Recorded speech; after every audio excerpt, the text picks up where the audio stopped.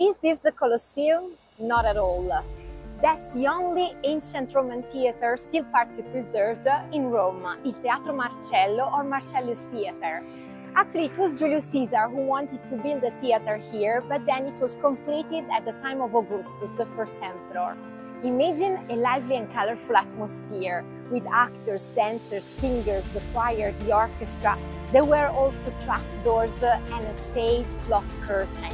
There was, of course, a hierarchy of seat places. The emperor used to have a special tribune, as well as the vesta, or also patricians, senators, of course, were seated in front, and the poorest people on top. Teatro Marcello became an important model for the Colosseum.